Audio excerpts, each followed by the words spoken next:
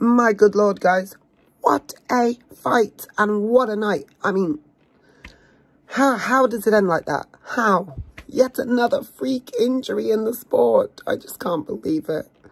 So, and to the sport's biggest star as well. I mean, I'll read you guys my tweet. This kind of says it all. It's the most succinct I can be because, you know, I don't want to keep you guys here forever. I want to, it's a short and sharp video, so I'll read you guys the tweet and then we'll leave it at there. But, man, just incredible night. Sucky freaking end. But the MMA gods do not care who you are. From the highest of highs to the lowest of lows. No matter the name, the MMA gods will come for you and make you a victim one day. But I hope everyone on tonight's card rests up and returns ASAP.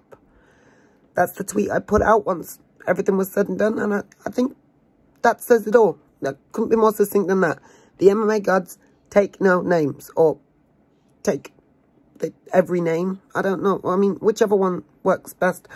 I don't know. But point is, my immediate reaction is, and then my reaction after that is, man, it's MMA. This is the worst sport in the world, but also the best. This is why we love it. This is why we hate it. Fight Green out.